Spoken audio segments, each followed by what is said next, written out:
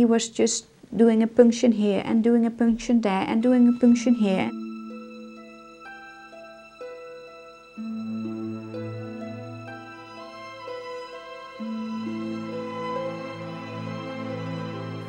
Who very spontaneously said, the doctor killed him with an injection.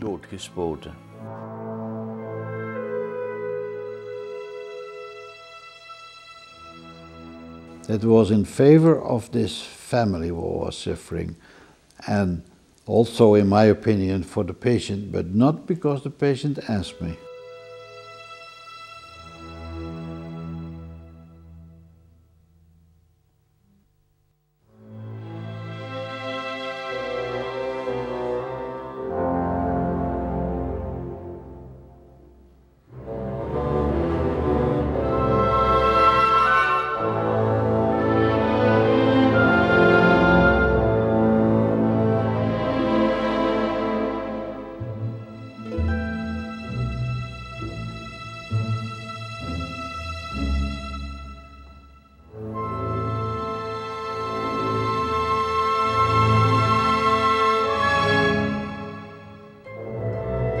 It is accomplished, said Christ on the cross. It is accomplished, said Dutch Health Minister Els Borst when signing the Euthanasia Act.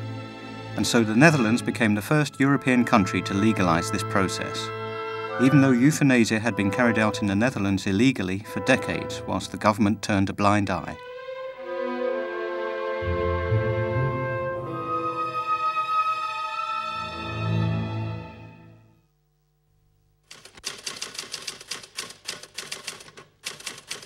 I did my first euthanasia in 1969.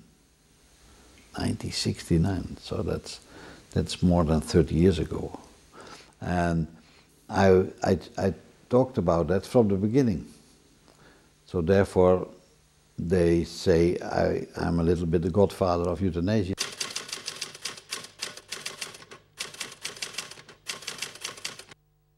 What is euthanasia? Euthanasia is actually an act by a person who terminates the life of another person on the specific request of that person.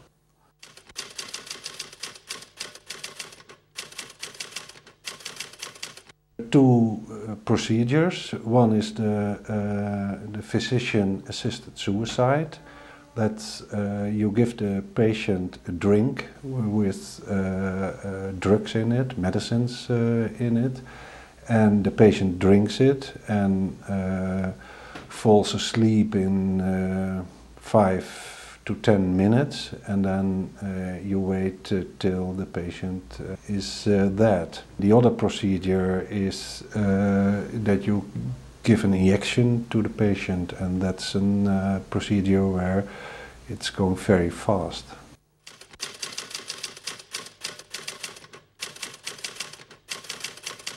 More and more doctors realized that given an injection, dying the patient within 5 minutes, it was all over. He could leave there for a moment with the family and then go on with his normal work.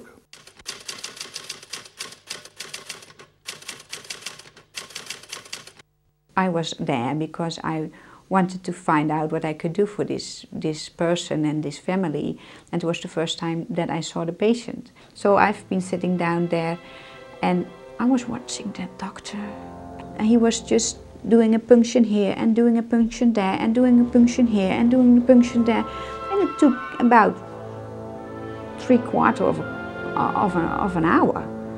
And in the meantime, the distress was going up and up and up and up, and everyone's in complete distress. And I thought, no. Now I'm sitting here and I'm watching the whole scene, and I think there is no other way out than euthanasia, because they all have decided that, and I don't get any time to do anything about it, to help. So then I've put one cannula in a little vein in the foot, and then he had the possibility to continue with his euthanasia.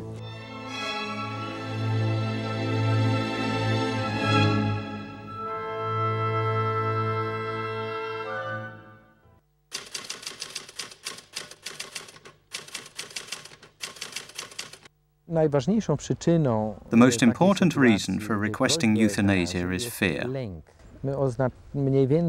We estimate that of the people who ask for euthanasia, from 80 to 90% are scared of something. Scared of suffering because of pain, scared of suffocating, sometimes scared of unbelievable things, things that could never happen in the course of their illness.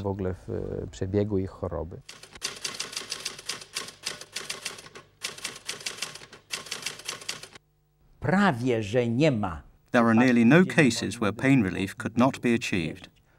Palliative medicine has developed greatly and become very effective. In fact, statistics show that those who submit to euthanasia do not do so because of pain. Statystyki pokazują, że ci, którzy poddają się eutanazji, robią to nie z powodu bólu.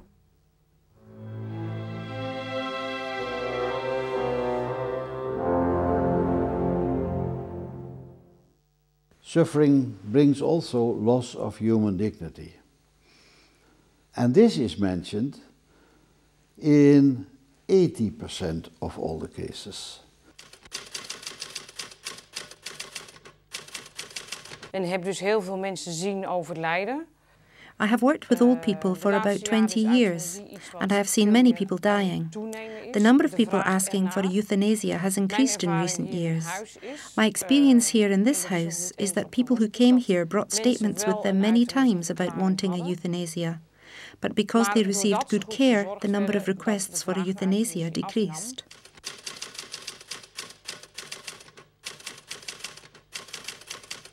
Instead of killing the suffering, you kill the patients. That shortens fantastically the process of dying, and those people will suffer only a short time.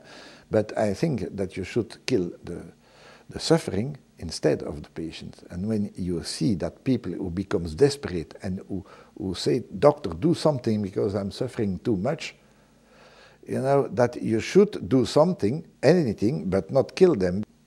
Wij hadden een mevrouw hier en die had... We had a lady here with breast cancer that continued to spread. At one point, her home doctor came and said, she has a statement requesting a euthanasia.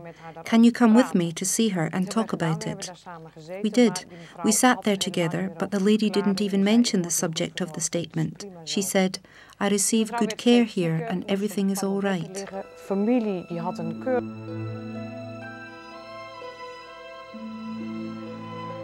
He decided with his children, you know, it's time for me to go. He was in his bed, you know, in hospital. Let's have euthanasia. Well, will we schedule that? Or say the children said, let's do it on a Tuesday, on Wednesday, then we have time for the burial and the friends coming for your funeral and things like that. And he said, okay. When the moment came, the doctor asked him, before giving the injection, yeah, do you say, doctor, if I can live a bit longer, it would be better. Or say the doctor, why did you agree? You have signed all files and things.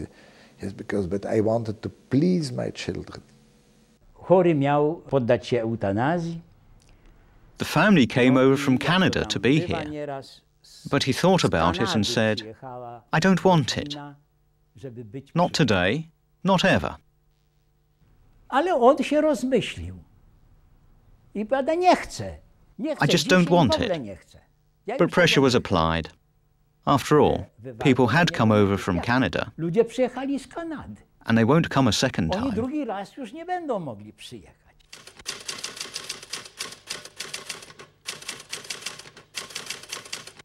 Many old people feel like they have a duty to die, and I think this is one of the most tragic results of our policies here. They feel like they have a duty to die for the sake of their children, the people around them, so that they're not a burden. It's not nice to look at somebody who's suffering or to visit them. They feel burdened, oh, well, you know, I just need to get myself out of the way. That's tragic.